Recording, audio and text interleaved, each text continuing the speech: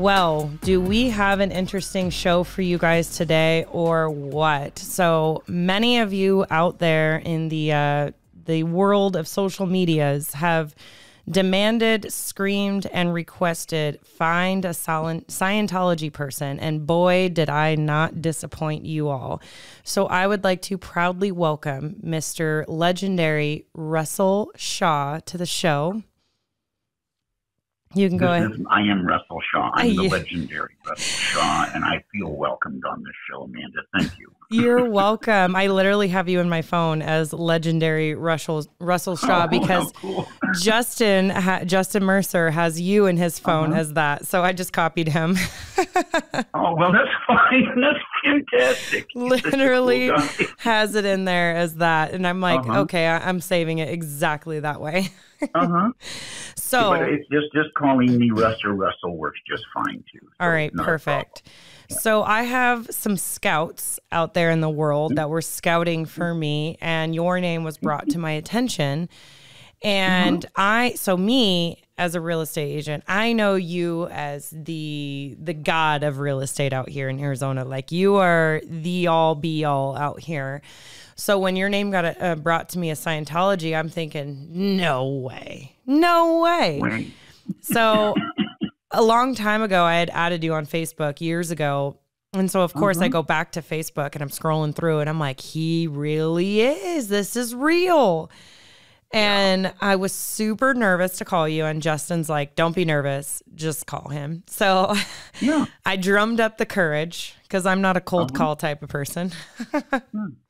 Made the call, and you were so sweet on the phone and just, like, let's do this. So I'm super thankful and super happy that you're willing to participate. Well, it's my pleasure. Seriously, thank you for having me. Yes, and there's so many people out there, so many people that are just so curious. It's just because it's different. It's not your average religion, and it's just so different. So people are just in awe and shock over this, and they just want to know more. So let's start it off. I'm happy to accommodate. I'll answer any question I can. If you ask me something I don't know, that has to be my answer. I don't know. Perfect. But if I know the answer, I'm happy to answer it. And I've been a Scientologist since 1973, so I have quite a bit of familiarity with it. I've had quite a bit of training, and I've had quite a bit of the spiritual counseling. And so starting out, you want to start. 1973. Okay, what happened in your life that in 1973 where you just said, you know what, I need to seek a higher power in a different way? Well, it was a twofold thing. So the first thing to say is I had found out that Scientology existed 12 years before that. I was 27 when I got into Scientology, but I'm trying to remember. It seems like I was about 15. My uncle had taken me to a Scientology lecture, and it honestly seemed really interesting, but it seemed too good to be true. I don't know how else I'd describe it. It just seemed too good to be true.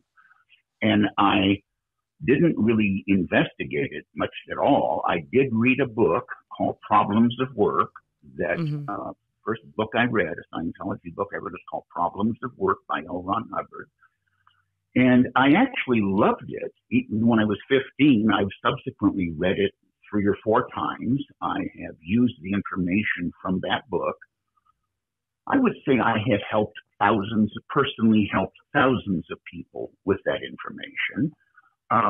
If you say, what is Scientology? That'd be the first thing. But I want to cover some stuff to define it. So it is called an applied religious philosophy. And I want to kind of take that apart and put it back together. Okay. So the word Scientology comes from 2 words. It comes from skio, and which is Latin, and it comes from the Greek word logos.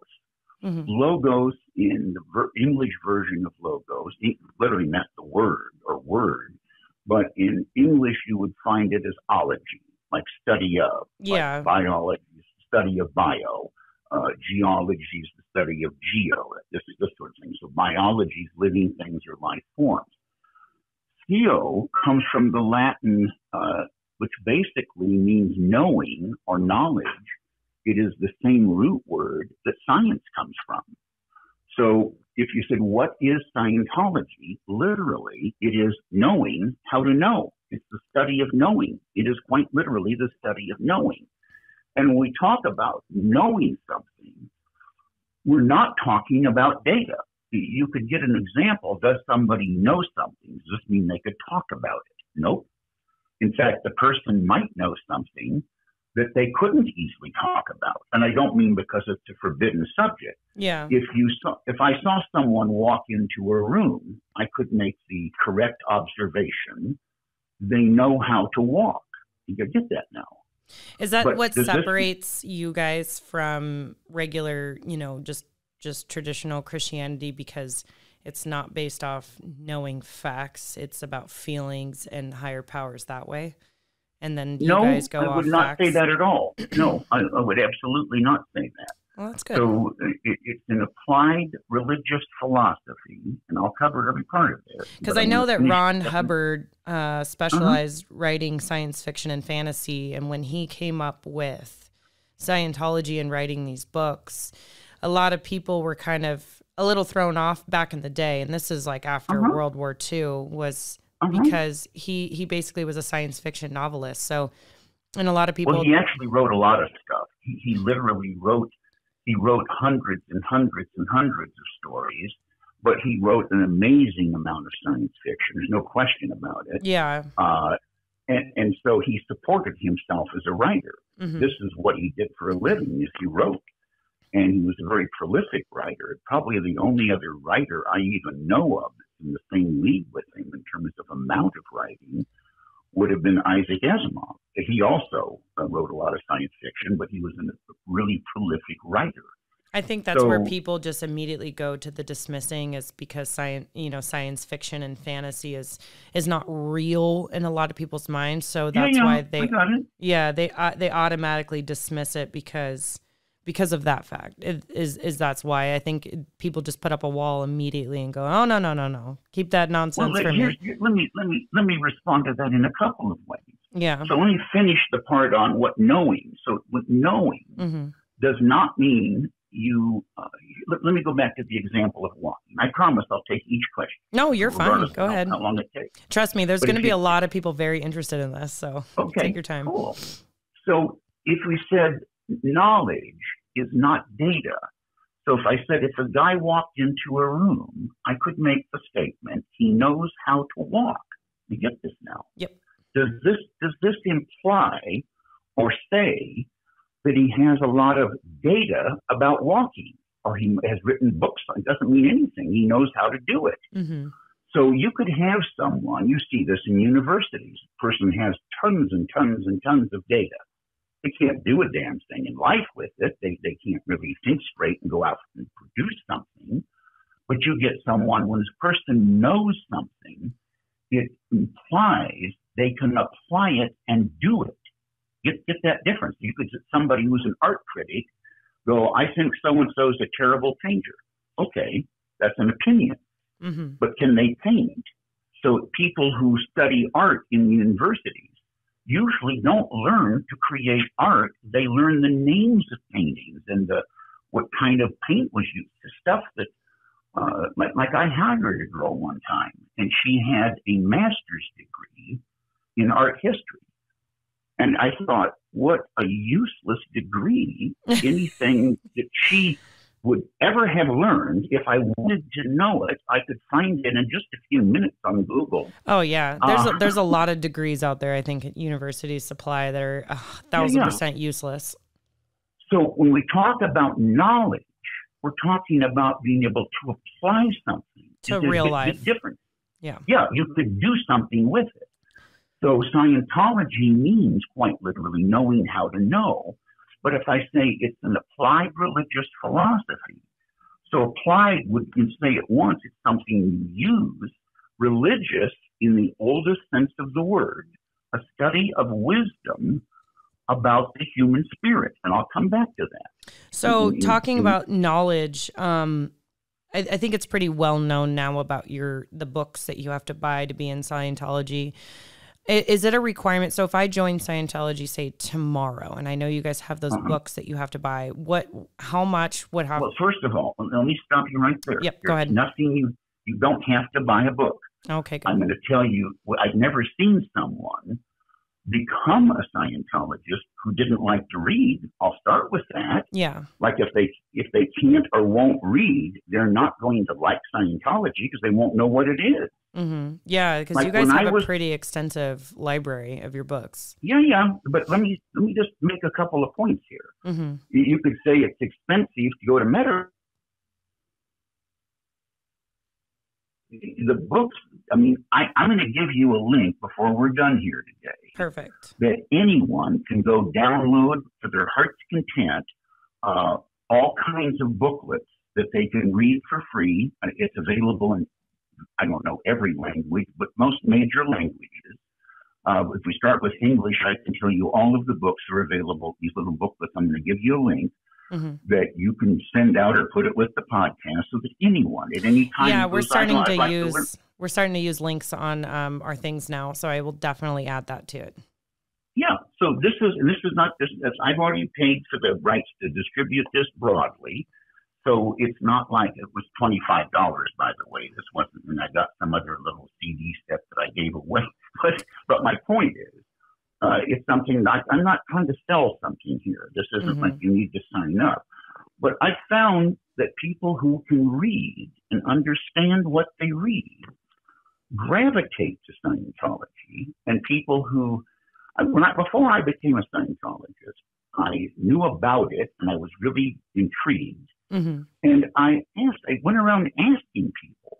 I guess they all had in common they weren't me, so I guess they must have known something I didn't know. This was my assumption at the time. I don't know how else I said it.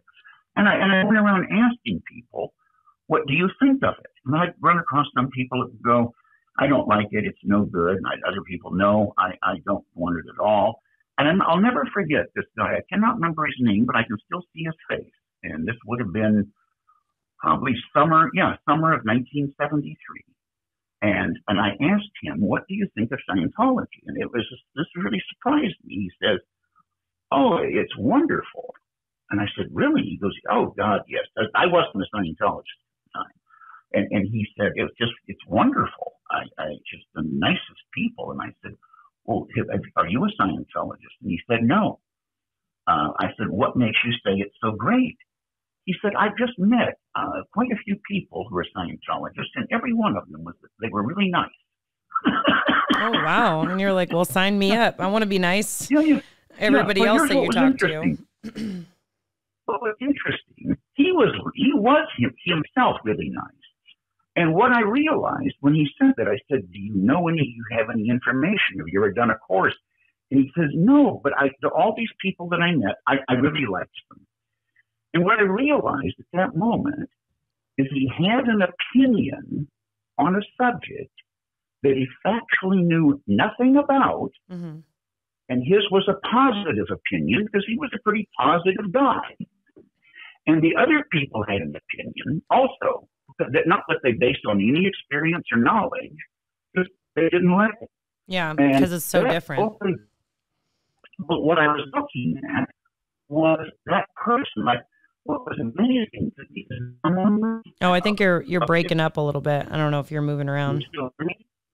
Yeah, it just sounds like you're underwater. Oh, I'm not underwater, I swear. No, I trust you. Okay. Sweetie. What I'm saying, though, is that people have opinions on things they know nothing about. Oh, yeah. There's no exception. I think that goes for any career, any religion, anything out there for sure. If you know nothing about, you're automatically going to be extremely judgy and put off on it. And what they'll invent data when they have none.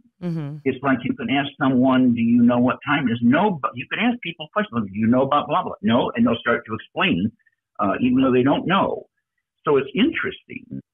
It's only the brightest people who have an awareness of what they don't know. You find it in every profession. If you ask a really smart lawyer or a really excellent doctor a question that they don't know the answer to, they're aware that they don't know yet. Correct. So here we're talking about an applied religious philosophy. And I'll come back to religious, but let's talk about philosophy, because this is the key. I've given, if I said to you, several thousand talks over the years on the subject of Scientology. And I always liked I would raise my hand and say, by a show of hands, how many of you? You're a philosopher. Mm-hmm. And usually, if it was a good-sized audience, one or two people that would raise their hand and laugh. Yeah, I'm a philosopher. Mm-hmm. But the truth is, I'd say, every one of you, every single person who can hear this, is factually a philosopher. You may not have your philosophy written down or typed up, or you're not trying to sell versions of it, but you have ideas. So I'll take you. You have ideas about how things are, how they ought to be, what's fair, what's not fair, what's justice, what's an injustice, what are good goals, what are bad goals. And those ideas about how things ought to be and how one ought to go about changing them or keeping them the same, that collection of ideas is your philosophy. And if every area of your life is going just exactly like you want it to go, then I would say to anyone, sure, people that go, I know I love everything in my life. I go, awesome. You've got a wonderful, this isn't necessarily the way I think of it. Yeah, I don't. You've got a wonderful philosophy. Yes. It's wonderful. What I would suggest is write down what you're doing. So if you later run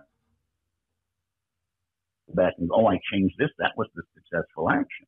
But the truth is, everyone has ideas. Now, are they good? Are they good ideas? Are they ideas that get you where you want to go? Am I making sense so far? Yeah, no, I understand. I mean, I think there's going to be a little bit of struggle for other people to kind of follow. But basically, in a nutshell, what you're saying is it's a philosophy to follow, and that's because of basal, facts. Like you said, the man walking in a room, he obviously knows how to walk. He's not writing books on it, but he has a philosophy of, I can walk through this room because I know how my legs work and how the door works and, my pants work. Yeah. So I get that.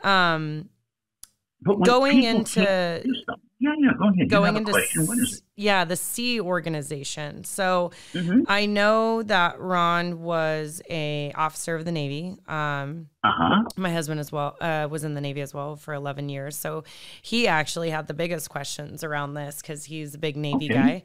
And so the C organization, why is it 1 billion years to connect your soul to that? Like, what's with the 1 billion years? So the first thing to cover, like to answer that question directly, and I'm going to circle back to the religious part in just a moment. Yeah. But to answer the question, so what Mr. Hubbard, first came Dianetics, and that was the subject of a mental subject. It actually covered the mind, and I'll cover that to as much detail as you want.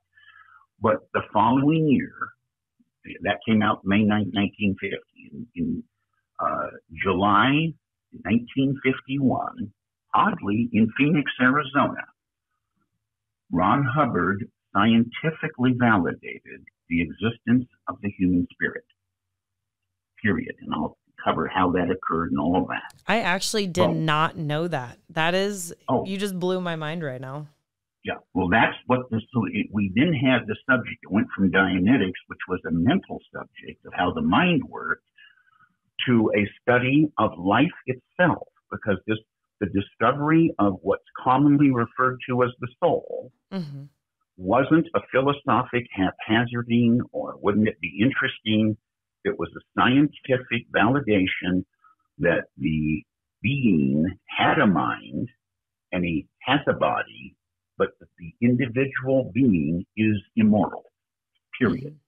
So the C organization was formed, I believe, in 1967, and it was some Scientologists, very dedicated Scientologists, that basically were working with Mr. Hubbard, and it became eventually known as, and they had gone on a sort of this trip doing some research on his memories, his personal memories of some of his past lives. And he was drawing maps and saying, okay, if we go over here, we should find a big boulder, and near there, there's going to be some buried treasure or whatever. I can't even remember. It's been so many years since I read the book. But my point is, the original people that were on that mission with him were the originals known as the Sea Project. It became, as it grew and grew, and as the subject grew and grew, the Sea Organization, which is sort of like if you think of, I don't know, monks or an ecclesiastical order of, like, let's say, the Catholic Church, and you would have it, the hierarchy would be the Jesuits. I think most people just get so confused because they're wearing like sailor outfits, and they're like, "What the heck?" I think that's what throws a lot of people off. Yeah. It's not. It's very organized. They're basically saying, "I'm all the way in. This is it for your entire soul forever." Well, but let's take out your soul, because no one has a soul. Let me start with that. Okay. Like the concept of your soul implies that you're your body, and you aren't your body. You are your own immortal soul. So if somebody says my soul, what are they referring to? Because you are the spirit. You are the individual who comes back, not the body. Like, can your body die? It's going to. Can you die? Nope. The closest you can come to dying is forgetting. Like, you can forget you lived before, and you can pretend to yourself that you're a hunk of meat, but it's not true. It just simply isn't. You are immortal, and you're going to be around for a very long time. What you do in your current life is going to influence how Earth is in your next one, quite literally. So, people who take a long-range view. So you could say the Sea Organization members are in for the long game, the very long game. And it's a very dedicated group of people, period. But I hope I'm answering your question.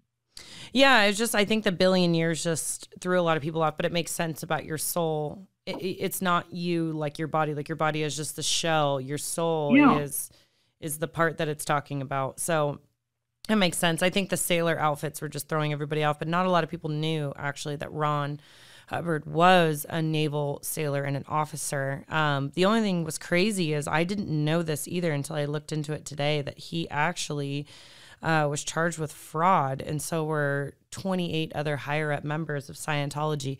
But the weird thing is, I will tell you this, it did not directly tie to the religion. I think it was outsider stuff that they were doing.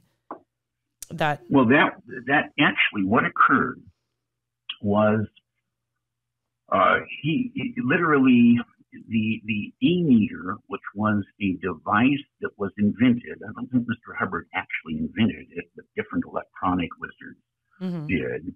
And it is what enables the highest level and accurate auditing. Like, it basically reads on thought. And it finds, like, it's not a lie detector.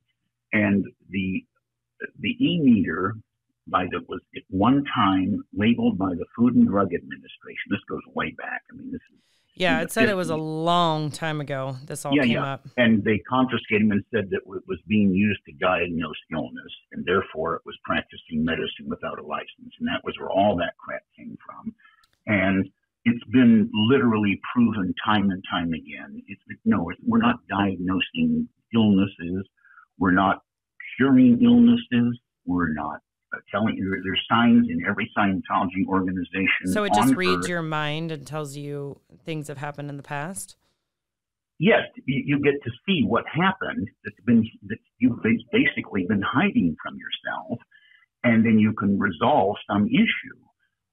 And it's not that, does enough auditing in certain areas cause some illnesses, not all, but cause some illnesses to sort of fall away? Yes, but we're not diagnosing the illness. Correct. Or giving it a name. This machine's still around? Oh, God, yes, and a better version of it than ever. It's absolutely around. How do you guys get access to it? Like, does everybody in Scientology have access to this? Every auditor, the spiritual counselors, have to have them for their training. So an advanced auditor is an expert on reading the different meter phenomena. Oh my God. You know what I would do to pay somebody to go through this? I would pay a lot of money. I would. Well, because I believe that our time here on earth, like right now, like this moment, like you and I talking right now, we have both been here before. Do we remember, like you said? No. But I have a true belief that if you go through life, I mean, whether I did anything wrong or not, in my mind now, I came back here for a reason. Either A, I had unfinished business. I didn't get to go all the way through. Or B, I just fucked up so bad in my past life that I needed to come back and, you know, render my wrongs basically and redo everything. And until you get it right. And once you get it right, that's when you get to move on to the next phase. Well, moving on. Let me take that up. Oh yeah, so, and then I was going to get to that, the moving on part about Venus. So when you die, isn't there a thing where you guys believe you go to, it's Venus first, right? Or something like that? No, that's complete crap. Okay. So here's that is something going around the internet like wildfire. So it's just silly. It's just absolutely silly. Crap. Here's the thing. Because at one time, this was in 1952, Mr. Hubbard was doing research to find out what was the ideal condition for growing a plant. And he took a fast-growing plant. He used tomatoes. And he had an e-meter hooked up to literally a tomato.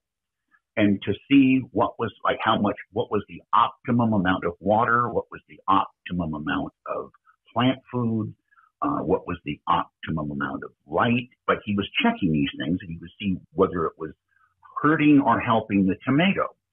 And he found, by the way, that a number of things made a difference.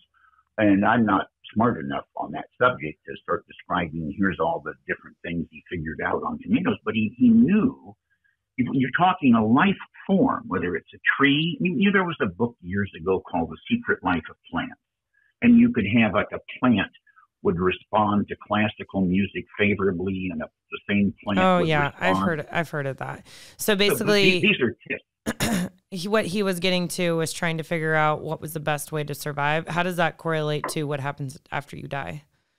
Well, it was just he was dealing with a life form. Okay. So what he found when he first did his initial research in 1948 and 49, it looked to him like these memories, he used the word engram to describe, and that was an incident containing physical pain, unconsciousness, and a real or fancied threat to survival. But what was interesting is that he thought these memories were stored in the body on a cellular level, because that's how it seemed to be. Yeah, it seems to me that way as well. And he had sufficient research, but he didn't claim to know that in the book. He said, I really can't, I can tell you on function, this was in the Dianetics book, but I cannot say on structure. I can't, it looks like it's a trace on a cell. And you can even look that up in a regular English language dictionary and find engram. The definition of it is trace on a cell. But he found in July of 1951 that the memories were not, in fact, you could have some stored in the body, but the memories of the being were not stored in the body. They were mental image pictures. And the source of the pictures was the spiritual entity. You are the source of the pictures. And this giant collection of pictures that a being takes. He's taking the pictures constantly. When I say picture, I don't mean just Visio. Like a picture you might have from being in the womb would have sort of blackness. But anything you could perceive, anything you could be aware of directly or indirectly is stored in mental image picture form. Body position, joint position, heart rate, saline content of the blood. I mean, if it's something a person could be aware of, it's being recorded. And so you have this giant collection of pictures. Everyone does. And the ones you can see again, you think of as your memory. Mm-hmm. And the ones you can't see, you tend to think of as your subconscious mind. But what's interesting is if you go back to, and the breakthrough that Hubbard had the advantage of before he did his research on Dianetics was the work of Sigmund Freud. And Sigmund Freud had discovered that this submind, which Freud called the subconscious, Freud never pretended to know what it was. He just knew that it was. This submind could cause a person to think of something they didn't want to think of. These are called obsessions usually, or prevent the person from thinking of something he did want to think of. And those are usually referred to as inhibitions. To cause the person to say things that he himself couldn't believe he just said. He's like, I can't believe that came out of my mouth. Yeah. Or it could prevent the person from saying something. And then it could also make the person do stuff and not do stuff that they actually wanted to do or wish they hadn't done. And it could make their body sick. Freud knew all of that. What Freud attributed it to was sex, but not because he was a sloppy researcher, but he was actually looking in his research at the time Sigmund Freud did his research. He was researching the time when sex was the most inhibited thing possible on a communication line. So naturally, when the two souls basically connect. Well, not even the souls connecting, but you weren't supposed to go around talking about it. Yes. Like what Freud, so basically it was very hush-hush. Aberrated. Yeah, exactly. And people become aberrated on any subject that they're not allowed to communicate about. Mm. You could make it food. It's not like you must always sit at the table and don't discuss the potatoes. You'll find people that in their background, they're kind of nuts on the subject of potatoes or whatever the subject. I'm not trying to re-stimulate someone, but my point is, so Hubbard found that there were lots of things that could be sitting there, and he figured out how to get at it. And this was amazing. And that was the book Dianetics. He actually figured out how a person could read that book, just literally read that book, Dianetics, the Modern Science of Mental Health, and know and understand the human mind. But the depth that we're getting into right now, if my mom was sitting here especially, her face would be blown, because her and I have always had some deep conversations on the afterlife and da-da-da-da and like your soul and stuff. And it is damn close in line of exactly what you're saying right now.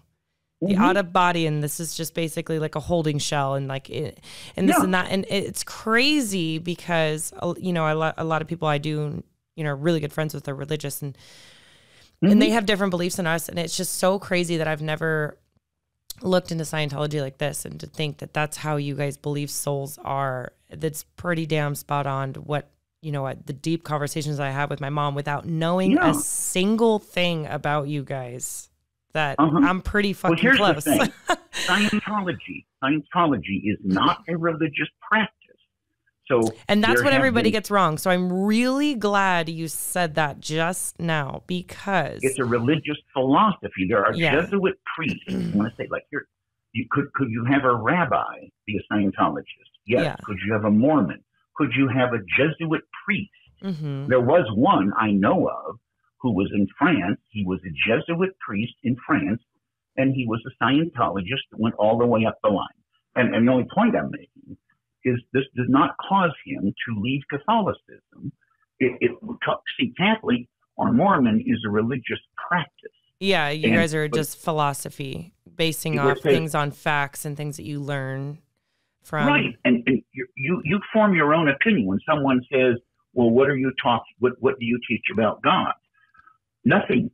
Yeah, literally nothing. A lot of people get that wrong, and a lot of people assume that you guys believe in Satan, which I couldn't believe. So I did a little social. I did a social media experiment for you, and I had asked on social media what would be a question that you would want to ask a Scientologist. You wouldn't believe how many fucking people I got that asked if you guys believed and worshiped Satan. I was like, I don't even know very much about Scientology, but I'm going to go ahead and answer this already for him. No. Yeah. Well, here's the thing. Here's what Scientology teaches. what's true for you, this is the most important thing I know to teach. And this is like if I say, pick one day. Mm-hmm. What's true for you is what you've observed for yourself to be true. Yeah. Everyone's going to have their true. different opinion. So even if you show somebody a white rabbit in front of them, someone's going to be like, no, it's a cream rabbit. No, that rabbit has a black stripe. Like there's going to be different versions of what you see. Even though we saw the same goddamn rabbit, we're all going to have like 14 different opinions about this rabbit. So I get what you're saying there. I think that the biggest thing, I think, you know what? If you guys didn't have David Miscavige, is that how you say his last name? Mm-hmm. If you guys didn't have him, I think a lot of this controversy around Scientology would just go the fuck away. He is, I can tell you, he is, I don't know him well personally, but he is the most astounding. He's brilliant. He's the most amazing executive. Under his guardianship, I guess I would call it, the church has expanded and prospered like never before. He's amazing. It's boomed since him, but there's just so much heat and controversy on him. No, but let me tell you why. It's crazy. Let me tell you. I know, but let me tell you the real reason why. So pretend, just as an analogy, you were trying to find out about a guy from his ex-wife. Mm-hmm.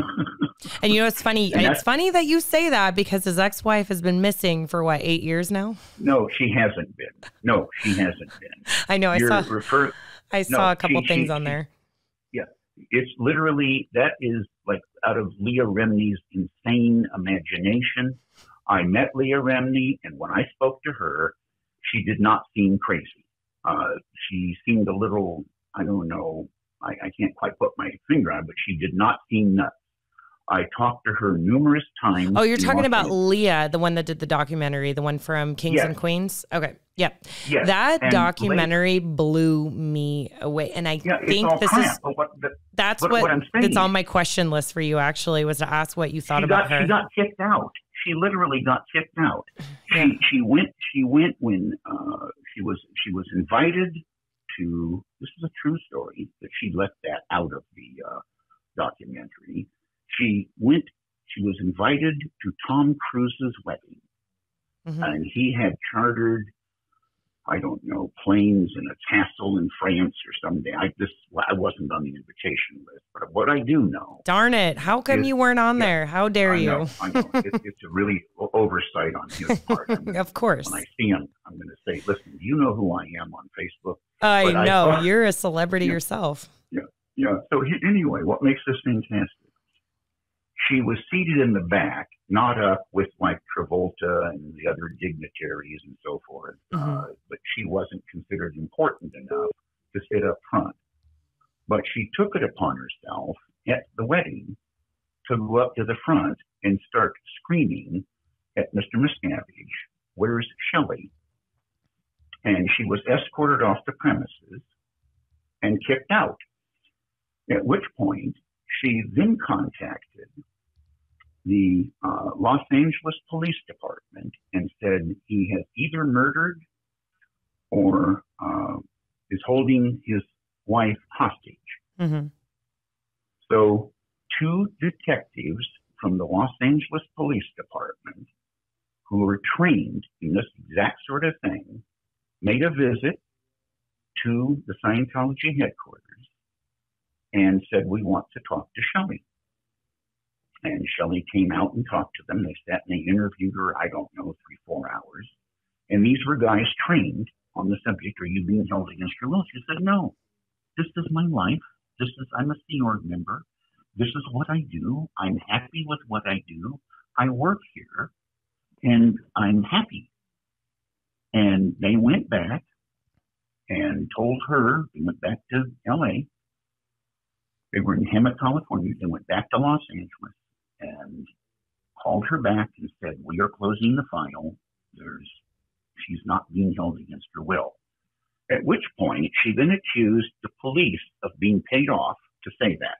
Yep, she did say that. It was her and one other guy. She's crazy. Yeah.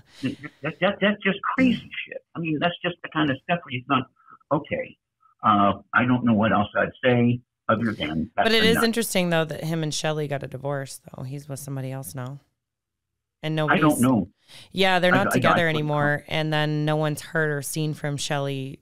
So after they got a divorce... I don't really know. I don't know that. I can't comment. What I know is that the part I told you. Yeah, I'm certain that is very that interesting. And I yeah, don't. she did not mention that on the documentary. So that's very interesting. Yeah, no, she left that out. So that's why I use the analogy of imagine if you were trying to find out, so just say some girlfriend of yours, and the only thing just some guy you're finding out about. I remember a woman I knew, her name was Sherry, this is years ago, and she described her husband at the time as this monster. And then when I met him, I was expecting to meet a monster. And I thought, this isn't a monster. That's all about perception. Yeah. Well, I drink a lot too, so am I a monster? Yeah, but my point is, sometimes you get someone when, if you, how would I say this? When people are hypercritical of someone else, here's what I know always. The person who's extraordinarily critical, this just works out this way, and I'll send you the link, one of the little booklets, explains this. But when a person is highly critical of another person, it's because the other person they're critical of almost are nearly found out, which is to say made them wonder whether or not they knew about the other person's misdeeds. It'd be like if somebody does something that they shouldn't have done, violated their own moral code, like the person has violated you see it in marriages, but if the person has violated their own moral code, I'm not talking the law, I'm talking their ideas of what's fair, right, and just, and they break that rule, and then somebody else says something or does something that makes them go, does he know about this? Does he not know about this? Yeah. And they start manufacturing things wrong with the other person to justify the way they feel, which is, now they start getting critical, but that critical thought comes from the other person nearly found out something about them, and now they gotta go crazy. This is the reason. Let's go back for a moment to the Catholic Church and their idea on the subject of confession. Was it a good one? Yes. Was it effective? Almost, but not really, because you find the same people back in church week after week confessing to the same story. Yeah, I still can't stop being a piece of shit. Yeah, help me, here's Jesus. Why. Here's why. Here's the reason why. And Hubbard found that too. So when a person has done something, I want to use an example, so I'm not trying to re-stimulate anyone. Yeah. Let's pretend it stole a cookie. Let's just call the transgression stole a cookie. Okay. So the person steals a cookie, and it wasn't their cookie, but they took it, and now they've eaten this stolen cookie. Okay. And they broke their own moral code when they did it. And now they see someone, I don't know, like a little kid, and mama goes, "Hi, honey." Oh, God, does she know? Does she not know? She couldn't know. And then the paranoia starts. Yes. And that the other person missed something the person was withholding. And when a person has enough transgressions, like you find agents who are critical, I hate buyers, they're liars, and this kind of stuff. What does that tell me at once? Yeah. That agent has numerous transgressions of omission or commission against buyers. It also goes in hand with... They broken appointments, they got there late, they said something that wasn't true. When a person's critical of all buyers, they have transgressions against their buyers. This is just because this is why they're critical. And you could see some other agent, "Oh, I love my customers. They're the greatest people in the world. I'm so happy to have these customers." And that's a very different thing than they're all no good sons of bitches. But the person who thinks the other class of people is no good sons of bitches, they themselves have transgressions against them. Is it kind of like the same thing where if like a spouse cheats and then they assume their other spouse cheating and then they blow up this whole shit on them because they're doing something bad, but the other spouse isn't? There you go. That's exactly what you just said. That's exactly the same. So I wonder what David found out about Leah to make her go full crazy on this and I make a don't doc. know. I can just tell you, I don't know. I can't. That's the kind of stuff I told you at the beginning. If you ask me something, I don't know. That's very interesting. I don't know. I will say she's not the only one. There's a lot of people who have abuse stories about David. I know. A lot. Yeah. So do you think at least one or two or a few might be true, or it's all speculation at this point? I can't say. Let's say theoretically, yes, but I still don't know. I don't have. If I wasn't there, what I know is that people who were there aren't there, and they've made a small career out of saying how awful it was. That I understand. They also said too that there was people that work for Scientology that are like a PR type of company for Scientology. And if say I write a bad article about Scientology, I mean, I never would, but if I did, there's a PR person that works for Scientology that will go out and then write like 100 bad articles like about me to deflect. Here's the thing. They said all that too. And so I was very intrigued. Like, that's pretty aggressive. It is, but I don't believe, this is my answer, I do not believe there's an outside firm. I don't think there's any outside firm that would be as smart as the Scientologists who handle that area for the church themselves. That's my answer. I mean, it's a good answer. It's my observation. At one time, this is way back, when this would be in the 80s, there was a firm hired that was later dismissed, but they were some really wonderful PR people, but they came with a proposal, but it was the Jack Trout and Al Rees who started you might remember a book called Positioning the Battle for Your Mind. Brilliant people, both of them. And Jack Trout passed away a few years ago. Al's still around, but I think their stuff on marketing is like one of my favorite book on marketing is Al Rees, the 21 Immutable Laws of Marketing. How many books do you own, and how much money have you put into Scientology? I can't answer that. No, I don't mean I won't answer. I can't tell you. I don't know. Because that was one thing Leah said on her documentary, that she had dumped in hundreds of thousands of dollars in these books. And she even said, she's like, I probably couldn't even give you a full number of how much money I put into this. First, no, it's not anywhere. I'd be like a small fraction of that. Okay. If you said, do I own all the books? Yes. Do I own all the lectures? Yes. Is it some number? I don't know, for all that stuff, maybe 15,000 or something, but it's not anywhere near that kind of crap. She made it seem like you got to basically pay like a house worth amount of money. No one's going to ever tell me what to think. Let me start with that. No one's going to tell me what to believe. But my answer to someone who says you have to believe X is go fuck yourself. Yeah. I don't have to do anything. Like I couldn't be more clear about it. I love that about you. Nobody tells me what to think. I arrive at my own decisions, and so do you. Like, no one's going to announce, well, no, if you're going to be, like, there are some rules, like at a certain point, if somebody's, let's say, drunk all the time, they would be told, well, you can't drink and get auditing, or you can't drink and show up for class, and that kind of stuff. How often do you have to meet for class for Scientology? It depends on the class. I mean, there's some of them you might be there 5-6 times a week, and some of them you might go once a week. It depends. If at the introductory level, it's not. You could show up pretty much whenever your schedule permitted. How high of a level are you at right now? Are you at the highest level you could be at, or what level are you? Not the highest, but really high. I'm at a level called OT5. OT5. Okay. I think I remember that on the documentary, not the Leah one. There is one more documentary out there that not a lot of people have watched.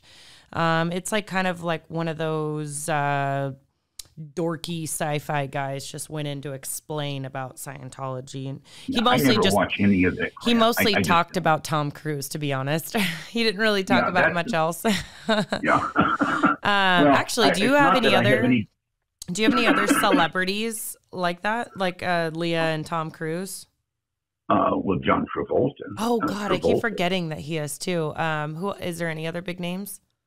I'm going to say a few hundred, but not that big. I mean, like there's not that many people as big as Tom Cruise on. I mean, he's kind of in a league of his own. Yeah. Have you met him? No, I've seen him, but I've not met him. But I mean, I don't know him. It's not like. Well, now you got to hurry up and meet him so I can come that close to being with a celebrity. Well, here's the thing. I was in Scientology actively before Tom, before John Travolta. So I do not have, it's not that I don't respect them as actors. I think both of them are astoundingly good, but so is Nicolas Cage. I mean, there's a lot. I mean, I respect art and I respect artists, but it's not like, oh my God, a celebrity. So you just treat him like a regular person. Well, there's a celebrity unit that would handle them, but the truth is there would be a certain set of rules that everyone follows if they're going to be around. Like if you said, like, here's an example. Can you be active in Scientology and smoke pot? No. I just take that one. Is that a rule? Yes. Why? Because you can't get the auditing if within 6 weeks of having smoked pot. The rule for alcohol is 24 hours. Are these arbitrary? Do you have to be in Scientology to get this auditing done? No. You could, if you from an organization, but like I have a very good friend who does what's called field auditing here in the Valley, and she's amazing. It's not on the meter, but she can sit down with anyone. I mean, if you went in there and talked to her and said, okay, can she audit you on, I don't know, let's say you have an upset. I'm not trying to re-stimulate, but it would be something you want handled, like the time my grandmother died, or there's something that you've been sort of grieving for some time. She could lift that off to where it's completely handled in maybe 10, 15 hours tops. I might have to hit you up after this for that, because there is something. Do you have to go and agree to anything? No, because that kind of auditing is a very different set of rules, and you don't have to be anything. The first thing is like if you said to me, would I like to see you be a Scientologist and go clear? I would love that. But am I going to ever say something to you to get you to move in that direction that isn't completely true? Yeah. No. I had actually heard that the reason, and correct me if I'm wrong, the reason that you joined Scientology was because you had a family member that passed away and you needed help getting through it. Oh, that's not a true statement. Oh, no. So I'm right on there? No, that's not even remotely a true statement. Oh, I thought you said it was true. Yeah, that's what they said is that the reason that you joined was because you had a family member. No, I don't know who said that, but it's not true. It was another agent that knows you. Oh, well, he's wrong. Well, wrong. Good to know. Good to know. But no, the reason what got me started, what literally just all the facts and the philosophy. Well, sort of. I was my uncle, who was like a father figure for me, had a store, a furniture appliance store that I used to work at when I was much younger, and I had stopped by just to see my Uncle John. He's passed away many years ago, but I just stopped by to see him. And he had been on Scientology's mailing list since I was a young boy. And he had a copy of Scientology's Advanced magazine there. That magazine's still out, published by the Advanced organization in Los Angeles. And I was just sitting there reading in the back, and I was reading the definitions in the glossary in the back of the magazine, and I came across a word, and reading that definition blew me away. I had spent about a year delving into every philosophy, religion, anything. I wanted to know, how did I get here on Earth? What happens after you die? I wanted to have it make sense, and it didn't make sense to me. I've been asking myself that my entire fucking life. Yeah, well, those exact questions. So I'm going to tell you the word. The word was Satan. That's Theta, like eighth letter of the Greek alphabet, theta, with an N added. And it's the word Scientology uses instead of soul or spirit to avoid confusion with earlier similar subjects. Maybe that's where people are getting the Satan shit mixed up with. Oh, it's the word Satan. And I remember one time, oh God, years ago, when some woman, I said, oh, it's Satan. She said, Satan, I don't want that. I said, no, it's not that. And because someone had died, I don't remember who it was. This is like almost 40 years ago. The word, for the definition of Satan, is the identity which is the individual, not your body, not your name, not your mind, but that which is aware of being aware, the identity that is the individual. Like think of when you say, I want some water, I want to go to bed. The awareness of awareness unit, you are a Satan, a spiritual being. Mm-hmm. And I was fascinated with reading that, and I wanted to know more about it. It had nothing to do with anyone dying. I mean, have I had some horrific losses of friends that died that I had run out? Oh, yes, I have. And have you had the auditing and stuff done on you? And say it again to me. Have you had the auditing done on you? Well, I've had thousands of hours of auditing. Yes. Oh, God, wow. Yes. What was the most memorable thing that you learned after one of them? Well, it'd be during one of them. Oh, yeah, during one. Example that some of the stuff like anger that I used to have in my space, like just rage, and I mean literally rage. The most horrific time was the Civil War, and I was a Union soldier. And I could go back to Gettysburg, Manassas. I had been on those battlefields with stuck pictures all these years. It was just so horrific a sight, the things I saw and the losses I had. And so all that stuff was suppressed, and I wasn't looking at any of it. I wasn't viewing it. All I knew is I was mad at Lincoln, President Lincoln, for having gotten into the war. I was mad at Lincoln, had been for years. But when I was a kid, I didn't know why. I was mad at Mr. Lincoln. Wow, he's actually one of my favorite presidents too. So I'm like, whoa, well, God, what did he do? Mine too now. Yeah, no.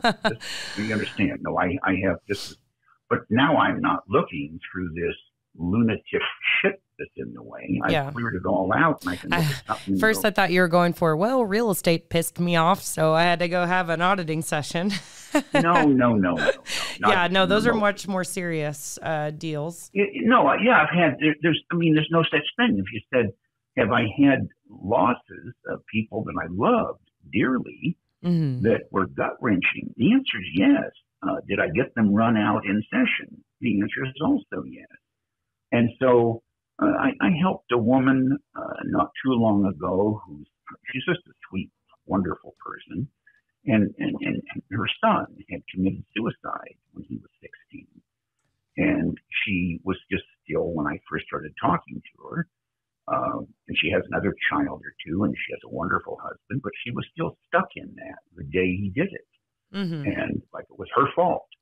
And I found that when I'm helping someone, that whatever is bugging them, it's because they're trying to take responsibility and own something that doesn't quite belong to them, or they're not taking responsibility for something that does belong to them and refusing to own it.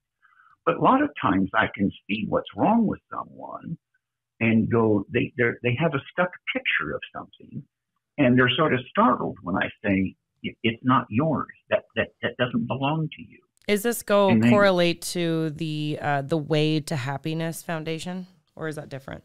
Oh, I love them. I've purchased from my local org almost 5,000 booklets to give out to people, just to hand them out, and I can get you a link for that online. I think I've seen one of these before when I was at a marketplace, Delia, way before COVID, when we actually used to do that type of stuff. But anyway, yes, The Way to Happiness is a wonderful booklet. It's just literally wonderful. I couldn't say it. It's a non-religious moral code, and I just couldn't say enough nice things about it. And it's just an invaluable tool. And usually, when you really see it, you go, "I want to share this." I mean, it's not a thing like, "Here, you need to sign up for Scientology." It's just more just have a good moral compass. And I'm Yes. assuming this is going around to where people assume that Scientology wants to take over because they want to improve the world's situation. So wars, plagues, and corrupt people, and blah blah blah. And I'm assuming where this is all take over politically. It's like literally. Let's pretend. Like, let's go back to the goal. Seriously, what is the goal of Scientology? A world without war, without crime, without insanity. And that would be look back, nice, but maybe kind of boring. No. And I'll tell you something. And because you think of the arts, crazy does not make for better art. It just doesn't. I actually don't like those artist paintings where they just throw shit on walls and go, "It's art, and I'm going to charge $1,000." I hate that that's shit. Not my favorite either.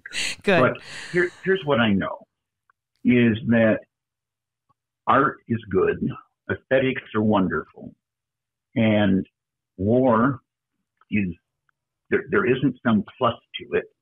Yeah, we're literally going through that right now as we speak with the shit with Russia and Ukraine right now. Yeah. So literally, as you and I are talking, innocent people are getting bombed. So it's not a good deal. Literally. So it's like, what causes war is insanity. Like, that's a crazy thing for someone to do, to start a war. Correct. It just is. It's an insane thing. When we talk about insanity, it is not simply, well, they wore clothing that I don't like, or they like music that I don't listen to. No, that's it. The mental part of it. Well, here's what it is. And it's something, when I hear people talk about it, I say, can you define it? Well, if they're out of agreement with society. So was Copernicus. So were a lot of people that did some wonderful things. Every time that's not a definition. Do they agree with idiots or agree with morons? But a definition, here's what insanity is. The overt or covert, but always complex and continuous determination to harm or destroy. I'll say it again. The overt or covert, but always complex and continuous determination to harm or destroy. Which is true. And you find that crazy people want to harm others. They don't, it's not an accident. Like a crazy, if you accidentally hurt one of your children. No, it's like my world ends, like if that ever happened. Yeah, but hasn't happened yet. I mean, they hurt themselves. I understand, but follow. If you did something that hurt their feelings, you feel bad about it. Yeah, I do. Now, let's just make something a little obvious statement now. So that proves you're a good person. Because if you did something bad, you feel bad about it. An evil person does the bad thing and feels good about it. Yeah, no, I definitely do not. But get that difference. So crazy people harm others. And feel good about themselves. And they feel happy about harming others. They feel happy about destroying other people's lives. Yeah, and that goes in hand with like bullying, with kids that get off on hurting animals and laughing about it and hurting people. Those kids scare me. Oh my God. Yeah. I'm like, that's a murder in the making right there. Jesus. There you go. I agree. But when you recognize evil on sight, and the fact that, I don't know, let's take your husband. Has he ever gotten angry? Yes. Yeah. Is this making evil? No. No. Has he ever said something that he later, I'm sorry, I didn't mean it that way? Of course he has. Yeah. But the point I'm getting at is he's a good person, and the proof is he immediately turns, not immediately, but after he cools off, like, I'm so sorry, honey, I didn't mean it that way. It's more me, though. Everybody knows our relationship. I'm the batshit crazy one, and then I'm like, okay, I think I may have overreacted. Yeah, there you go. But you come to your senses. Oh, yeah, every time. Every time. So, I think I have one big question for you that Sure. I actually got a lot of this, but I got this question in like so many different ways. So I'll just ask it in the most basic way ever. Do Scientologists believe that they are descended from aliens? And don't laugh. Just try to bear with me here. I got this question a lot. Yeah, the answer is no. Okay, good. But in a way, it's yes. Let me say it this way. So the gibberish that gets spewed is what I'm going to classify as gibberish that gets spewed. Mm-hmm. So, but if we call an alien someone who's not originally from Earth. Correct. We all, by definition, are aliens. Yeah, because I don't think we originated here. I mean, I think once Earth got created, like millions of years ago, we were somewhere else. Correct. And then That's correct. Took our little spaceships and said, this is going to piss a lot of people off that really believe that two people just decided to fuck under a tree and eat an apple and create the world that way. But I'm definitely like logically speaking like you, like that definitely didn't happen. Yeah, so let's say at one time, Australia was considered a dumping ground for criminals. Oh my God, I literally just had an Australian episode, literally, and we talked about this. Mm-hmm. Oh my God, I'm going to blow your mind about that. I'll have to send you the link for that. It's actually pretty funny. On an intergalactic level, this was a dumping ground. Yes. For people who were out of line. So we are the space criminals, I see. Uh-huh. So other planets said, we're going to drop them off on the blue planet over there. Does somebody need to believe in it? No. Ever. Not ever. Should they? Not really. Because how would it help somebody? Do you think, well, if I could convince someone, and I couldn't, but let's pretend I could. Let's say I could convince a person by talking to them with a good sales pitch. And in fact, I remember one time a guy, and he's a very prominent realtor, and he had attended this class I was teaching on Hubbard's material on the conditions. And it was the third time he had come to that same class. I used to teach the classes. I had 4 talks, and I gave each of them. He'd come to every one of them. This one he'd come to. This was the third time he was sitting through the class I taught. And I don't remember what I said, but I'll never forget him saying, I don't really understand that, but I know it's true because you said it. And I said, Jeff, it is not true because I've said it, and you don't know it's true because I said it. What you know is I said it. Mm-hmm. You only know if it's true if it's like factual. No, I said it doesn't matter how emphatically I said it. It doesn't matter how certain I seem. That doesn't make it true. It's true if you can observe it's true. And the reason you don't understand it is because there's a word in the definition you don't know the correct meaning of. We're going to clear it right now. I had a class full of people. And I said, just read it out loud to me, what it said. Just start at the beginning of the definition. You've got it right there in your booklet. And just read it to me. And he did. And he fumbled on a word. And I said, okay, right there. What does that word mean? And he gave me a false definition, an inadequate, really, an incomplete definition. We cleared up the word, and he got it and went, oh, I see. I said, read it again. And he said, oh, it makes perfect sense. Now he knew it, and now it belonged to him. And I could tell you something, Amanda, and go, this is the deal. That doesn't make it true. Yeah. But let's say you look at it and you go, wow, this is fantastic. I like it. It's true to me now. But it doesn't, it's true if you've observed it. Like, why am I so certain Scientology is fantastic? Because it's been so fantastic for me. Yeah, it doesn't have to be for everybody. I like that it's a philosophy and not a forced type of religious belief. There's nothing to believe. There's literally nothing. Yeah, I think that's my favorite part about this and a huge, huge misconception. And so I'm so glad you're actually saying the right words for people out there to hear this, because the wrong words out there in the universe and TV shows and, the internet are being used, and you are using the correct words. Well, thank you, sweetie. Yeah. I'll tell you something. Like it makes more sense. Like you're a calm soul in a calm situation and you're explaining it exactly how it's supposed to be explained.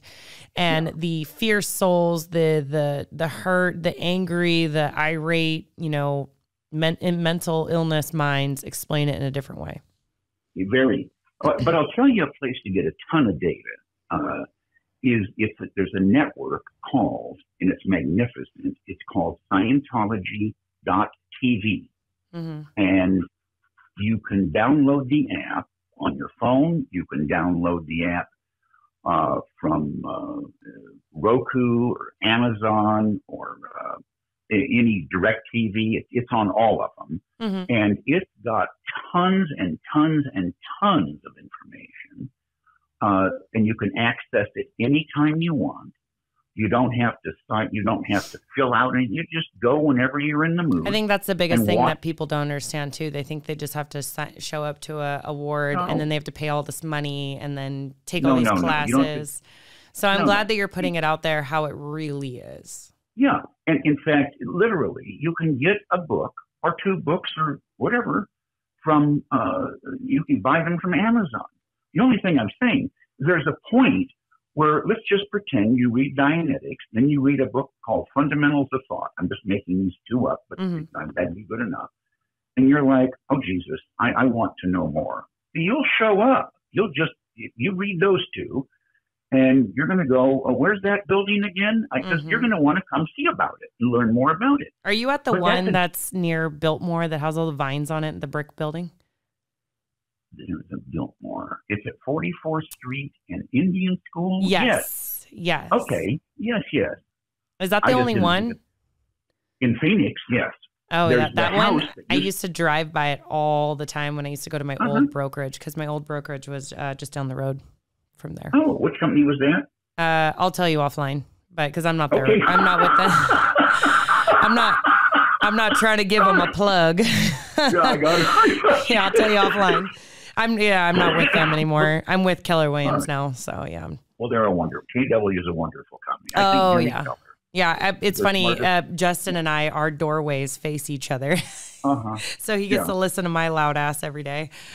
Well, you're a delightful loud ass. Anyway, thank you. I appreciate it. I have loved this. Quite literally, I have just loved it. Yes, I'm so glad to have you on the show. Like, you're literally going to blow a lot of people's minds and realize that there is a total other side to us. So I'm so glad we did this today.